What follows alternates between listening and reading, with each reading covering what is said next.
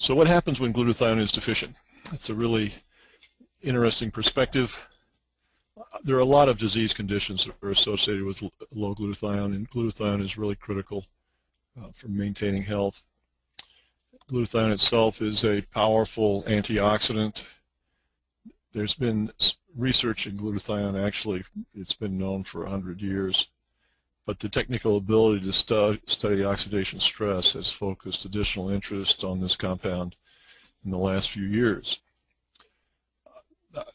Deficiency of glutathione is now being recognized in a wide range of conditions, including coronary artery disease, asthma, neurodegenerative diseases in both young people and old, cognitive and behavioral problems, and various types of cancers.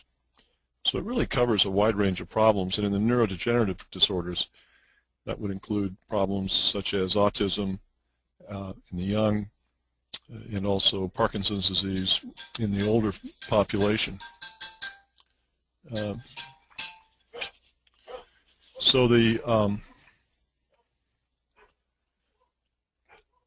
the past 8 years, the ability to administer glutathione has improved, and while plain glutathiones have been available for over 40 years, and when I say plain glutathione, I'm talking about the encapsulated form that you can purchase in the health food store that's not put into a liposome.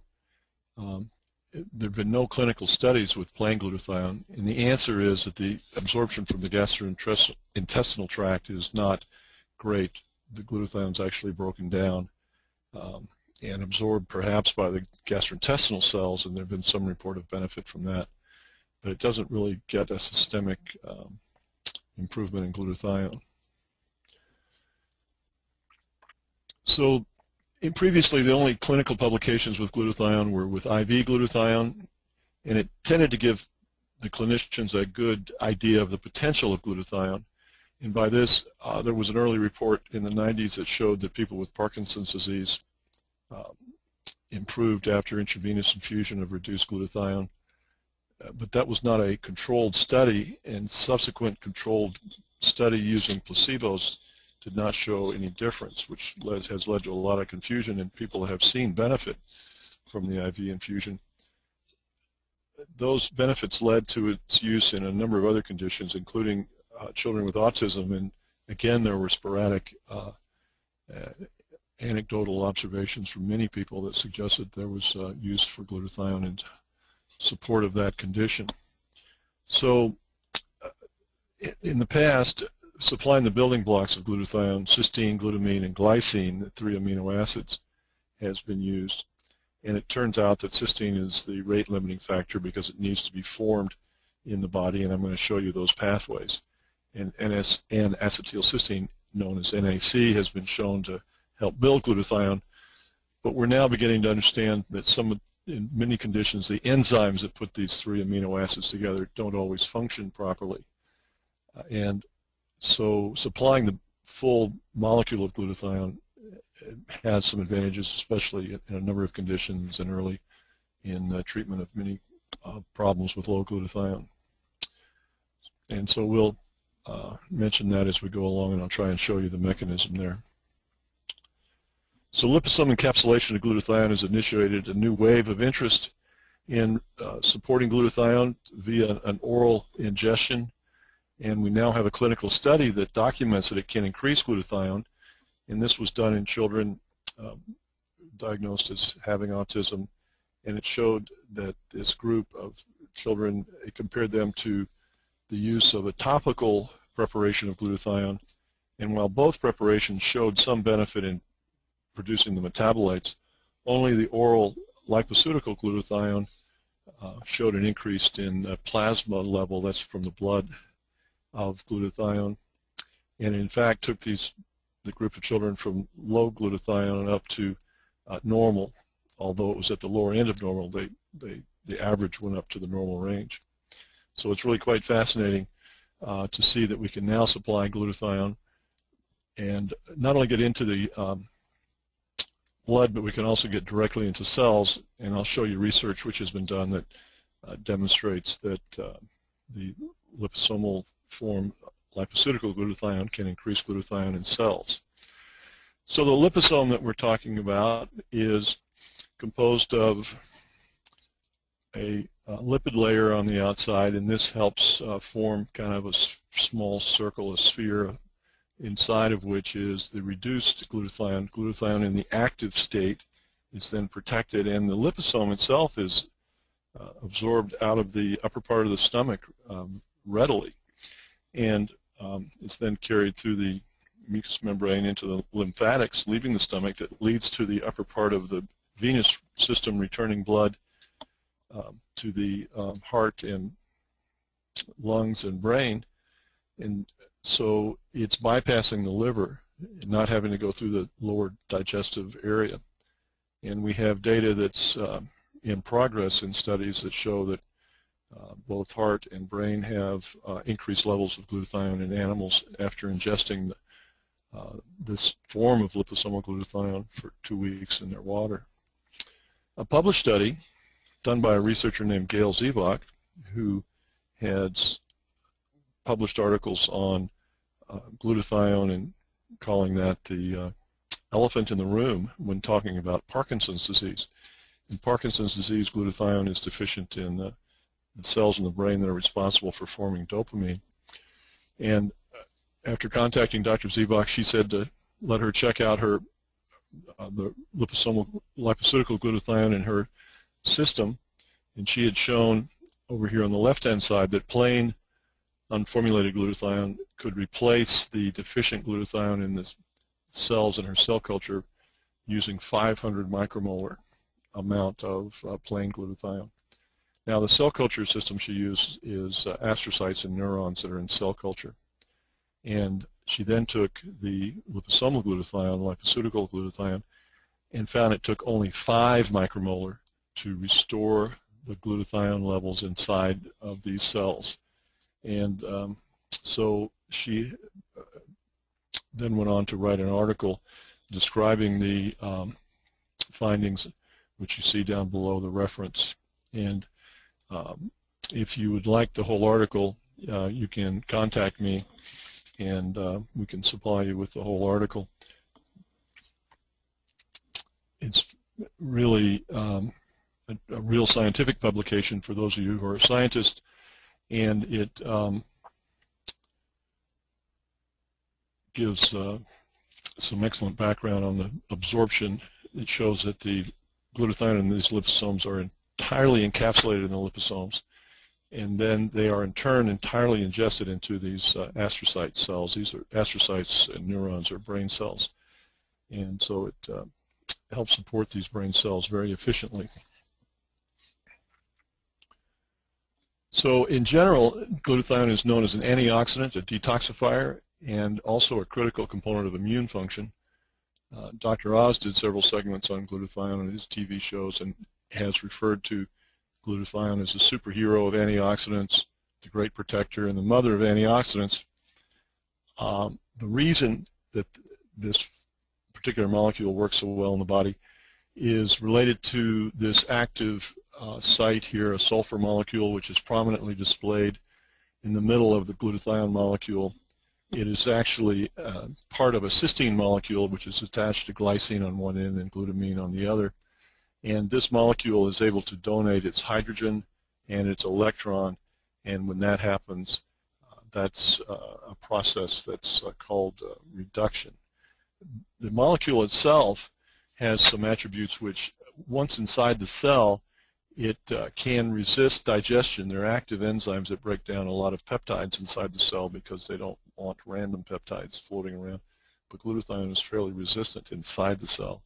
Where glutathione gets broken down is on the outside of the cell. There's an enzyme called GGT, gamma-glutamyl transferase, which breaks down the molecule into its component parts, and then it needs to be reassembled inside the cell. So that is both a time-consuming and energy-consuming and enzyme-requiring step, and we'll touch on that. So when the glutathione is in the reduced active state, it's called GSH. In the oxidized state, there's a double bond that is formed in the middle between the two forms of glutathione. There should be a double bond right here. And it's stable as an oxidized glutathione. So there are enzymes that called glutathione reductase, which when active can restore this complex molecule back into its two components and restore the function of glutathione without having to rebuild the whole molecule. And that's one of the big functions of glutathione, is its ability to be restored back to the reduced state. This configuration of glutathione has got several attributes I'll show you, in that it interacts with enzymes, one, the peroxidase enzyme, to help restore hydrogen peroxide and the hydroxyl radical back to water. And it also interacts with a set of enzymes called glutathione S transferases, which hook glutathione up to toxins and account for its detoxification qualities. Now, it took me a long time to understand oxidation and reduction. When a penny is old and it gets oxidized, it loses its luster, as you see on the left here. This is an old penny, and here's a picture of a new penny. I should have put a new penny into this picture, and I will for the future, just for the example. Another way to look at oxidation and reduction is the loss of this hydrogen and the electron with it from water ends up forming what's called a hydroxyl radical. And this radical wants to become stable again, so it'll pull a hydrogen from the surrounding enzymes or membranes and cause them to become altered and they don't function. So you can see in this penny we put some lipoceutical glutathione on an adjacent penny that was oxidized, and this is at the 0 point. And then an hour later you start to see a little more luster, and then it's much brighter 2 hours later. And the point here is that this oxidized penny is being restored to its reduced shiny state. And here you see this again. The hydroxyl radical, if you can donate a hydrogen and an electron from glutathione, I've spelled it backwards so it's GSH here, it'll restore this molecule back to water, so the hydroxyl's been reduced and is now stable as water. So there's two ways to make glutathione in cells. The new de novo synthesis, which requires the production of an enzyme to hook glutamine and cysteine together, and then glycine is added to make glutathione. The second way is by recycling glutathione from the oxidized form. This form plays a major role in maintaining adequate glutathione in cells. If either method of producing glutathione is lost, and there's a number of reasons why this can happen, the level of glutathione will decline in the cells, and this will lead to oxidation stress. So as the cell becomes more oxidized, the glutathione is lost. That's actually the way scientists define oxidation stress, is by the availability of reduced glutathione and or the ratio of GSH to GSSG. So that's gives you the background on how scientists look at oxidative stress. So where do these free radicals come from in the cell? In the cell you have your nucleus, cell membrane, and the mitochondria, and this is a focal point of energy production in the cell. It's also a focal point of iron metabolism and where cadmium can be absorbed, as well as other toxins such as mercury. And in the production of energy, free radicals, when the oxygen is used in the production of energy, and free radicals can be produced, and they are produced primarily in the mitochondria, the site of energy production, and also where a lot of our enzymes for detoxification are produced. So because the metals are in there, such as mercury, they put exposed cells to mercury in cell culture and then look to see where this mercury was found. They found 8% in the general part of the cell, 36% was stuck in the membrane of the nucleus of the cell, and 48% was stuck in the cell wall, the membrane of the mitochondria, which means that the mitochondria are undergoing oxidation stress and damage from the mercury and contributing to the production of these excess free radicals and oxidation stress. So this shows you how metals and other toxins can produce an increased number of free radicals that will put increased stress on the production of glutathione. Glutathione is actually produced out here in what's called the cytosol, the liquid part, the watery part of the cell, and then there's an active pump that carries glutathione right into the mitochondria. And it's the availability of glutathione in the mitochondria that control the function of the mitochondria, and also a process where they can become self-digested and or lead to the whole self-digestion of the whole cell. So glutathione plays a major role in maintaining our cell function. And the free radicals that we're talking about that are formed from exposure to metals, for example, inside the mitochondria. This is all, the left side here is all happening inside the mitochondria. Produces this OH radical I mentioned, the hydroxyl, which is kind of like an O if you got hit by that, in the reactive nitrogen species coming from nitric oxide, which is produced in the mitochondria also. It becomes peroxynitrite, which is a very powerful free radical also, and that's kind of like the exclamation, oh no, when you get hit.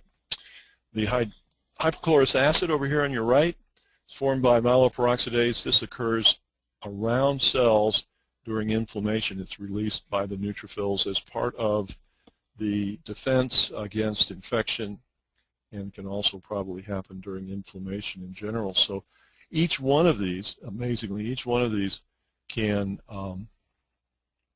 be neutralized directly by glutathione and or by interaction with its enzymes such as glutathione peroxidase. So we talked about the work that glutathione does in reducing these free radicals and the energy-dependent pump. So it turns out that some of the inflammatory cytokines, particularly the ones known as TNF, which is released during a lot of inflammation, will target the mitochondria and increase the production of free radicals. So now you see where toxins can cause free radical production, inflammation can cause that, and that's where inflammation and oxidation tend to occur together. So in understanding the deficiency, you need to understand where it's made. In a review of papers, incidentally, on autism from just this year, has concluded that more research is needed to demonstrate the clinical problems that occur from problems in the glutathione production pathways.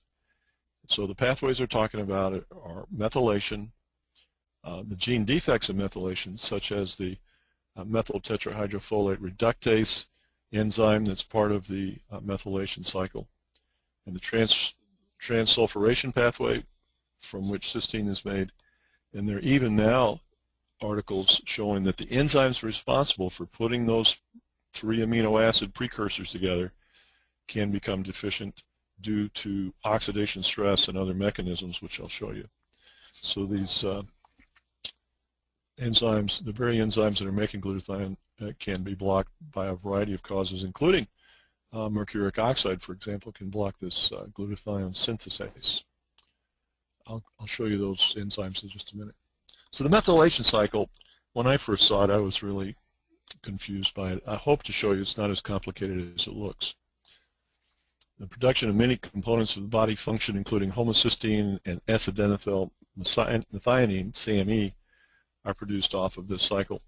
And SAMe is involved with just a huge range of mechanisms in the body, including protein production and contributing to neurotransmitters and that sort of thing. So the methylation cycle has become the prototype example of how gene defects affect function. So in its simplest form, in the methylation cycle, we're going to go from methionine to homocysteine. And while it sounds like a big deal, you're basically moving this carbon around to different components: SAMe, S-adenylyl, homocysteine, then to homocysteine itself. And as this cycle goes around, it's got to have a complete action to form these different materials. And where a gene defect has been clearly described, the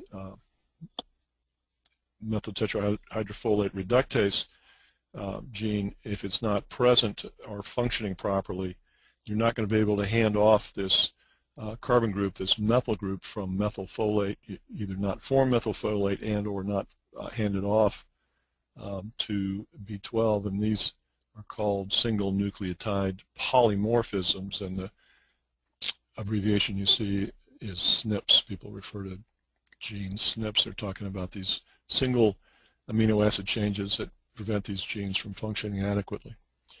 So when the whole system is functioning, this methyl B12 will then be turned over to methionine, and the whole process will go again. Then as the cycle is going around from homocysteine, it can be converted into cysteine with the help of vitamins B6 and magnesium, and that's why these vitamins and others are important. Then gamma cysteine, glutamyl cysteine ligase and glutathione synthase come into play also. And here's the full word. The GCL is glutamyl cysteine ligase. It used to be called GC synthetase. It's now changed to this ligase to allow it to not be too confused with the glutathione synthase enzyme. And that's the one that adds the third amino acid. And this synthase can be blocked by a number of damaging steps, including the metallic form of mercury that has been shown to inhibit glutathione synthase inside astrocytes. Again, we're talking about those brain cells.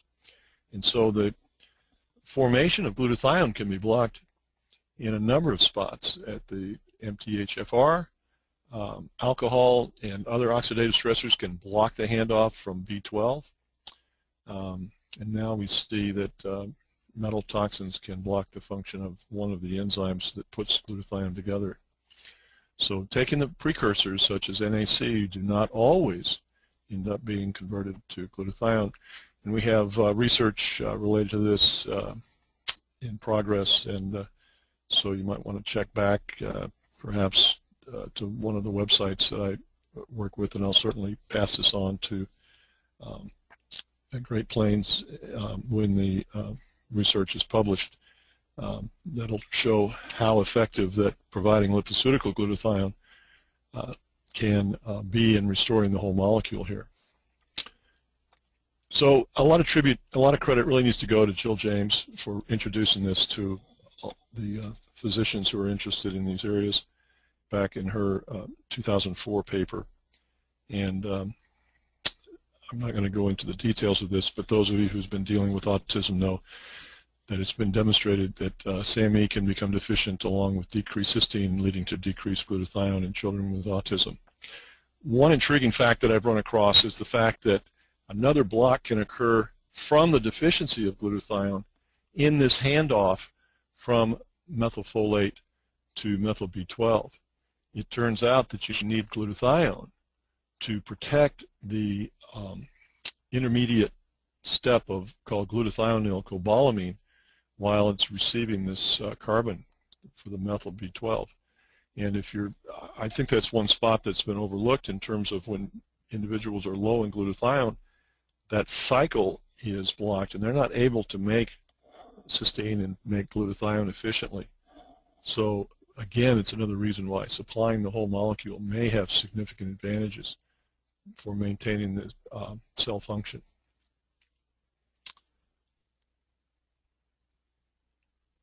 And so that that'll bypass the need to construct glutathione from the precursor amino acids.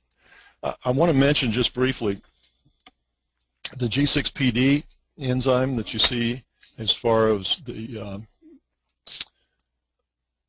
pentose phosphate pathway for making NADPH to help return the oxidized form of glutathione to reduce glutathione. This is that second step that I mentioned to you that you need to maintain glutathione. So even if you had adequate production of new glutathione, if this is blocked, you get into trouble.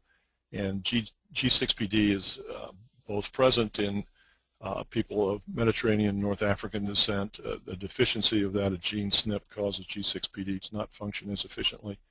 And there's Pythagoras did not have this enzyme functioning well, and so his exposure to fava beans caused him problems.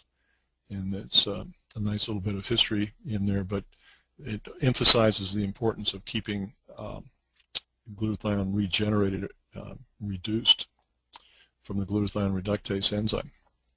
So here's the whole pathway. We're going to see GCL putting glutamine and cysteine together to make glutamyl cysteine, and then glycine is added by the synthase enzyme.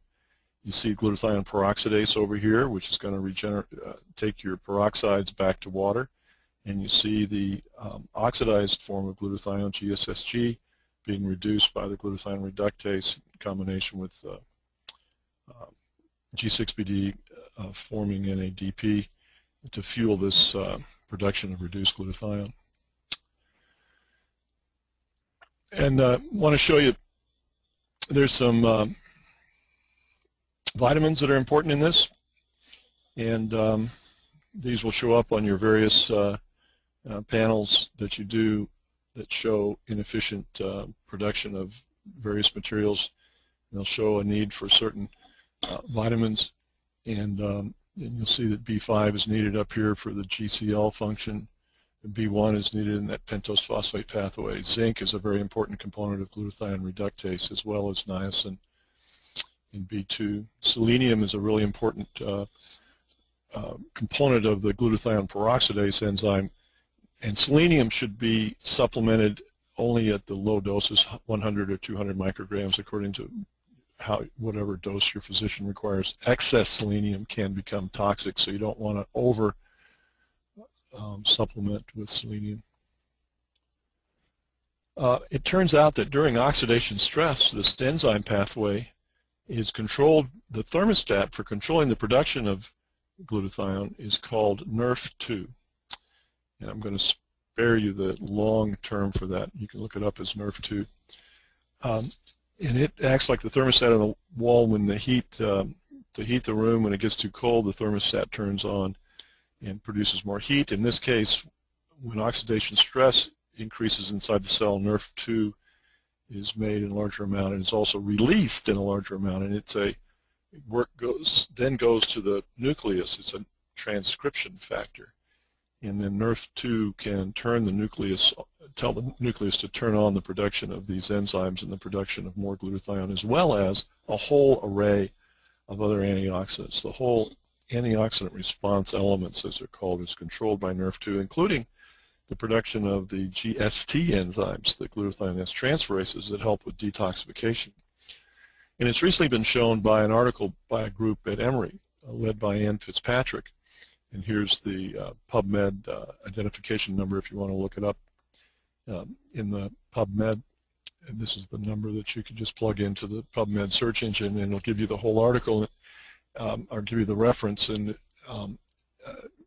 what's really interesting here is that when there's under severe oxidation stress, as described in children with chronic asthma, the NRF2 function is blocked because while it's being made, its function is inhibited because NRF2 has become modified on its way to the nucleus, and it will no longer tell the nucleus to turn on these enzymes. And so this lightning strike here is meant to show that these enzymes are blocked, and you can then not make adequate glutathione. When this happens, I've looked at some data that shows that when this happens, that many people with that problem will be entirely dependent on that glutathione reductase, just working as hard as it can to maintain the glutathione. And this happens in children with asthma in their lungs, and Fitzpatrick and her group has shown that that's why they cannot break the cycle of requiring medications for their asthma, because she's done a lot of work and has demonstrated that asthma in the extracellular lung fluid is deficient, and it blocks the ability for dilating those bronchioles as well as for maintaining immune function in the cell. So this, I think we're going to see more and more of this NRF2 burnout, is what she calls it, in a number of diseases. It's not established firmly in all diseases yet, but it's been shown in severe asthma, chronic obstructive lung disease, and in age-related vascular disease in animals, but it's also being speculated on in neurodegenerative diseases, and may help explain why some conditions end up with low glutathione in the brain and they cannot restore the glutathione. So I mentioned that in the extracellular lung fluid, the glutathione, the reduced glutathione, is maintained at a level 140 times higher than that in plasma in the same individual. And it's primarily in the reduced state. So it emphasizes the importance of glutathione in the lung and why these children stay stuck with chronic inflammation. And I've had a very nice experience in using the lipoceutical glutathione in support of problems such as chronic sinusitis and asthma in both adults and children. But sometimes it can take longer. I've had some really nice results in many people, but very quickly. But in others, it took longer, and I suspect that that system just takes a while to be able to be turned back on. So in the lung, glutathione is important for maintaining the function of nitric oxide, which is a dilating molecule in asthma. And the GSNO is much more stable than the plain NO I showed you earlier. That can turn into a free radical. Just briefly, in the lung, inflammation will increase the production of nitric oxide, and with glutathione present, it will lead to bronchodilation. When you don't have the glutathione, that's when you end up with problems. That peroxynitrite and lack of glutathione contribute to both the asthma and chronic inflammation.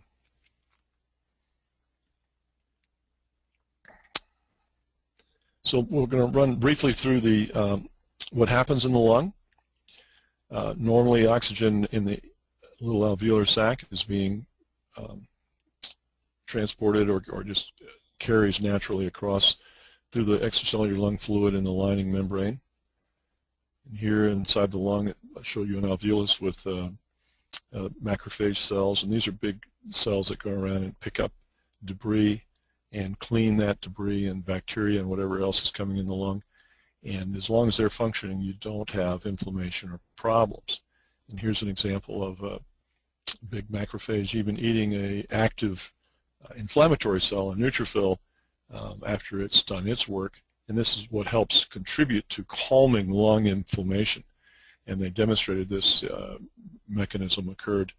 The engulfment of these apoptotic, that means cells that are self-destructing after they do their job. That's what they're designed to do, and the macrophage is designed to clean that up, and it reduces lung inflammation. And in these animals, they got a single exposure to dirty barn air. So here's your cells, your macrophage, maybe an eosinophil that is part of the allergy response.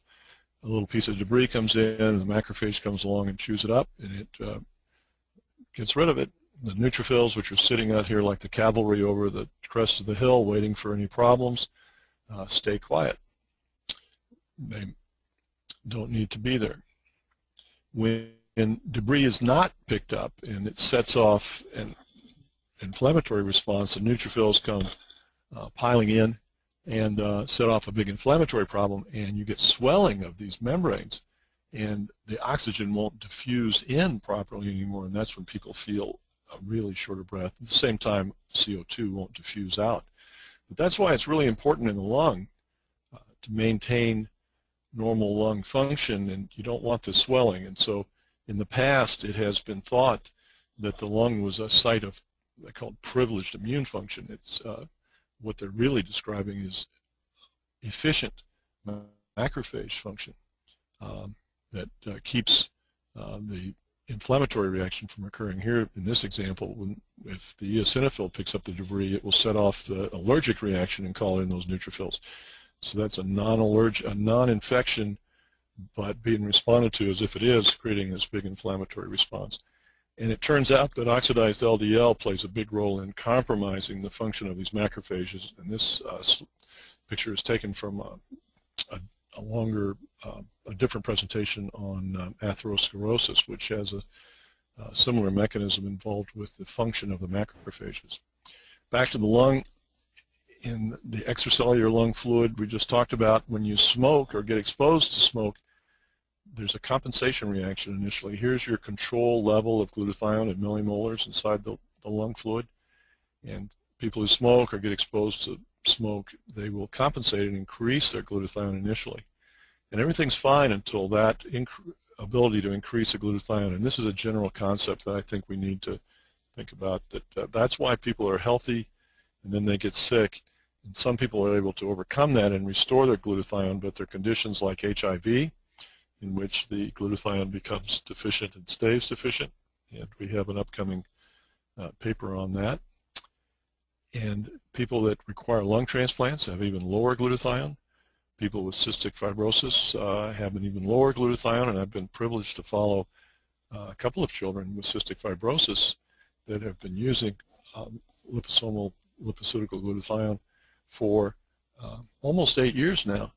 And the one child that presented with lung problem, the other with GI tract problem, they both returned to normal function and normal growth, and have maintained that as long as they're taking the liposomal lipoceutical glutathione.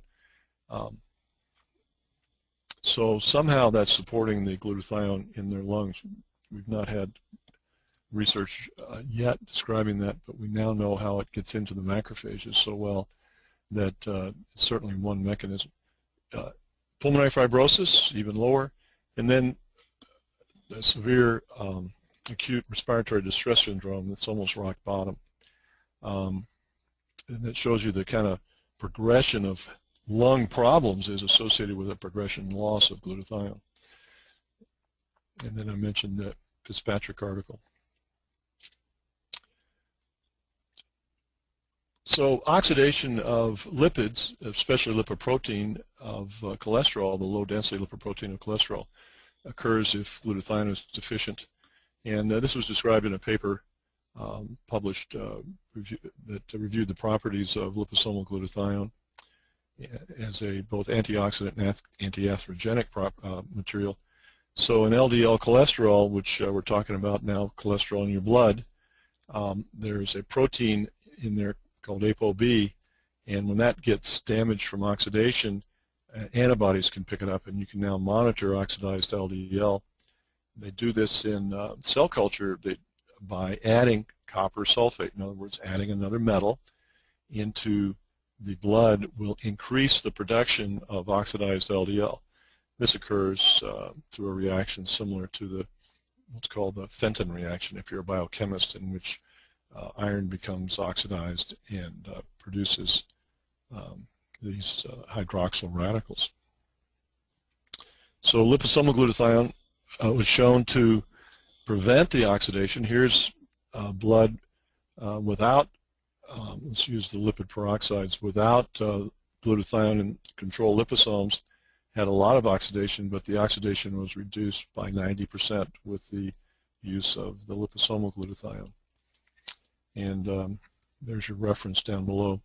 This is another article for physicians. I think we all are interested in this. This is information dense, science dense, but it's definitely worth reading. It taught me a lot about the basic mechanism of atherosclerosis. Is really, and it explains why there's published studies showing that people with atherosclerosis, low glutathione is a predictor of progression of atherosclerosis even in apparently healthy people. Oxidized LDL can be found in the atherosclerotic plaque in the artery, and also in the smooth muscle around that is around the. This is an artery that's been cross-sectioned so you can see it, and here's the plaque that's filled with oxidized LDL. Here's an artist's representation of what you're looking at. And you can see these are macrophages out here that are designed to help clean all this up, and here the macrophages in there have been overwhelmed by the oxidized LDL. It actually becomes a toxin. I'm going to stop for a second, and I realize I went further than I intended to. I meant to stop and look at a couple of questions. Let me look at a couple of questions here that are back on the, well, here's endothelial dysfunction. Well, we're right at that. And would it show up as reduced blood levels of myeloperoxidase? It does if you can measure myeloperoxidase because it will help calm the inflammatory mechanism related to that. And we've got data that's going to be published demonstrating that we reduce the cytokines that are production in the macrophages and PMN, polymorphic nuclear cells, and dendritic antigen presenting cells during inflammatory infected situations. And then here's another question. Do both MTHFR, C677T, and the A1298C affect the methionine cycle. Certainly the well-known one is the C677T, and it definitely does. I think there's still some confusion about the A1298C, and when you see the lab report, it says it generally does not affect it, but I have seen a couple of patients that it seemed that they were having trouble with low glutathione function, and so the we're going to talk about towards the end one of the assay methods that you can look at the metabolites that would be elevated if the glutathione wasn't functioning properly. Can glutathione improve endothelial dysfunction, and would that oh yeah, the peroxidase question. Yes, it appears to do that, and in the study that is published by Rosenblatt. If you can't read this, it's right at the bottom of my screen. Atherosclerosis 2007, page 195. And if you find the abstract and you want the whole article, just contact me. So here's some macrophages grazing on the surface of an endothelial cell in cell culture, and you can see how some of these are diving down. It turns out that these used lipids inside the cell are actually released at the bottom part of the cell in the artery, so that it's not released out into the blood directly, but underneath the cell, and so the macrophages dive down in there and clean up from the bottom, and that's why they can accumulate in the undersurface of the endothelial lining and create the plaque. And the oxidized LDL is taken up into the macrophage cell by a scavenger called CD36. We'll touch on this later, but the oxidized LDL is then taken up in the foam cell, or a cell that becomes foamy, if it's not metabolized properly. And there's a lot of research coming out on the metabolism of cholesterol is occurring inside the macrophages, and they play a big role in that. You know, they are endothelial cells too metabolize cholesterol also, but the macrophage plays a big role, and when they're not functioning properly, you can end up with a plaque. So the foam cell then is accumulating under the artery lining, and they can pile up and they can become unable to move. Modified low-density lipoproteins alters actin, and that's the biochemical mechanism for muscle contraction and motion, and that's why they pile up down there, and will begin to alter the shape of the artery and can lead to a rupture. So the presence of glutathione helps maintain, and they showed that the other thing that they showed in this study, which is critical, is that the enzyme glutathione peroxidase that turns the hydroxyl radical and hydrogen peroxide back into water is found in the LDL complex, that big cage that I showed you earlier that's filled with cholesterol. It also contains glutathione peroxidase. And when glutathione is low, that's when the oxidized LDL can be formed and the macrophage can't take care of it. Now, it's an interesting article that I ran across that puts this into a category that affects all of us, is that the increased amount of air pollution from traffic will increase the amount of oxidized LDL in people with, they use people with diabetes type 2 because they're more prone to, they have a decreased glutathione function, they're more prone to form oxidized LDL. And what they showed that each doubling in distance away from major roadways is associated with a significant decrease in the carbon load in the macrophages in the airway. And they also showed that that correlated with the degree of oxidized LDL in the blood, meaning the closer you are to the freeway, the more carbon particles you may have in your lungs and the more oxidation in your blood. Now, they haven't showed that this directly correlates with heart disease or anything like that, but it does show that we are all subject to increased oxidation stress in the modern world. Here's an interesting study done in central Croatia from 2009 to 2011. They enjoyed a lot of improvement in their roadways during that time, and somebody got the idea to measure the lead level in honey from these areas, and so they found that from 2009 the honey had about 91 micrograms per kilogram, and as the roadways and the increased urbanization of this countryside increased each year, it went up until it was looks like 4 times higher 2 years later. So there's certainly, I guess, equal opportunity for all of us to accumulate toxins.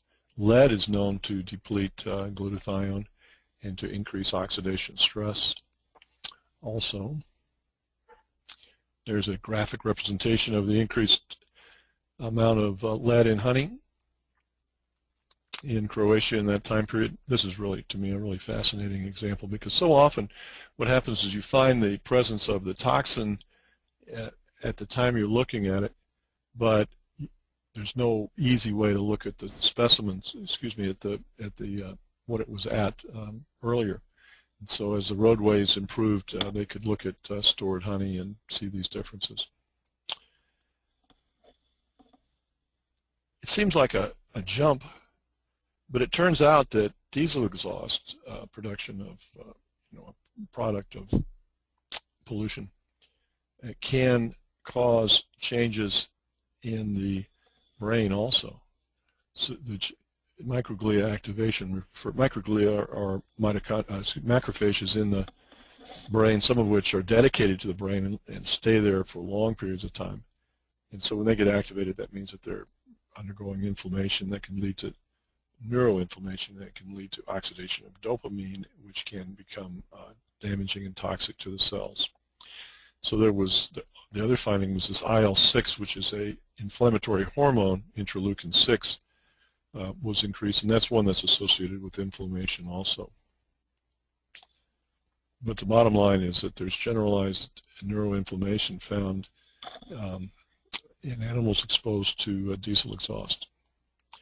So the midbrain area showed the most response, but diesel particles administered deep into the trachea will increase the tumor necrosis factor alpha, TNF. That's another indicator of inflammation. So somebody earlier asked about myeloperoxidase, and this is the type of thing that's going to accompany the increased myeloperoxidase, is increased TNF, increased IL-6.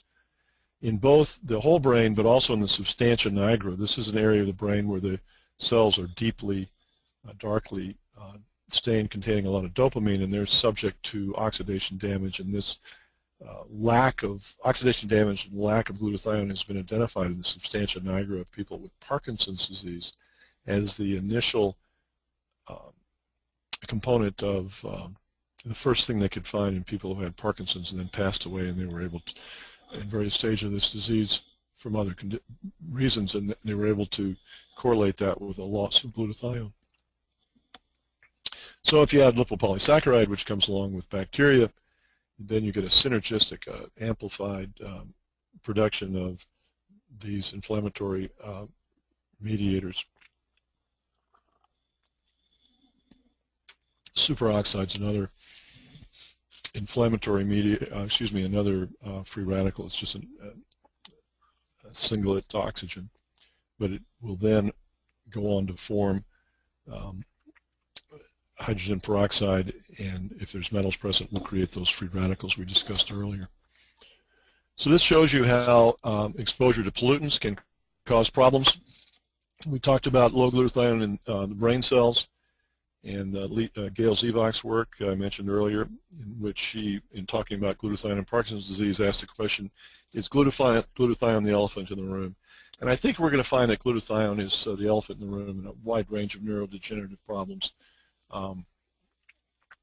It's not been as well defined in conditions such as autism, but I'm sure that that's going to be a contributing factor. And also in these conditions, when you're low in glutathione, your macrophage cells can't function as properly and control the inflammation, and so it's understandable how you might have inflammation in other parts of your body including the gut, which is a site both for oxidation stress and has a lot of bacteria and other stimuli coming through there. So in neuropsychiatric problems, major depression, bipolar disease, and schizophrenia, low glutathione has been identified on post-mortem examination in the prefrontal cortex of individuals with these problems. Here's your prefrontal cortex. And the prefrontal cortex is where a lot of assembly of information and intelligence occurs, and also impulse control.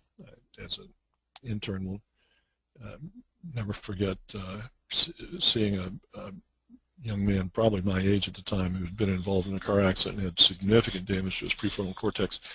And while I didn't follow him during his extended stay in the hospital, the tales of his antics on the floor, because he no longer had any impulse control, although he had coordination and intelligence, were funny but terribly tragic due to selective damage to the prefrontal cortex. So in normal glutathione metabolism, pyroglutamate, which is available on the organic acid test from Great Plains, I mentioned there were markers that are out there that show the function of glutathione. A enzyme will turn the glutamylcysteine into pyroglutamate, which reflects oxoproline, and will give you an indicator of the adequacy of glutathione in that system. So that's one way to monitor your glutathione levels. And also a caution about the use of acetaminophen, because it will get turned into a metabolite, whose abbreviation is up here, will cause a significant increase in the pyroglutamic acid production. So blockage of the function of glutathione is not being made if the glycine is low due to illness or fasting, and that this will turn on the enzymes that form the oxoproline and increase the pyroglutamic acid. Glutathione is used up by these a high level of this metabolite, and it inhibits the enzymes that recycle glutathione, as I mentioned earlier, the importance of the recycling of glutathione.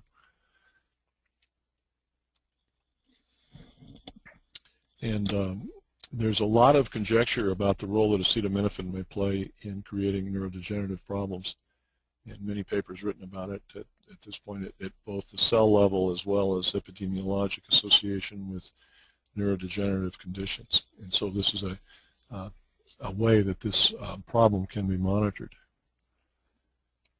And here's the reference for an article on this from 2006, in which they show this increased production of pyroglutamic acid secondary to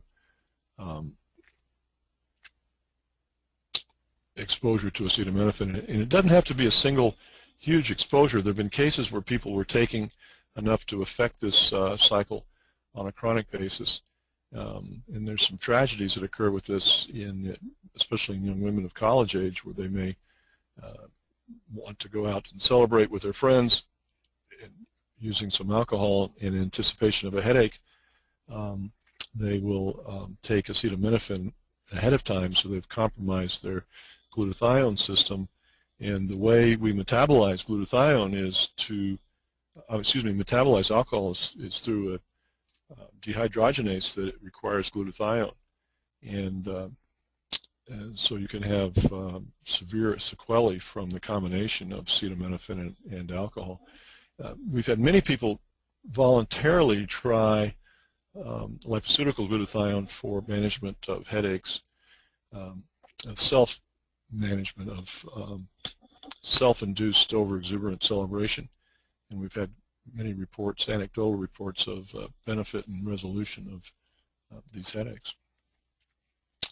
So Great Plains also offers whole blood glutathione.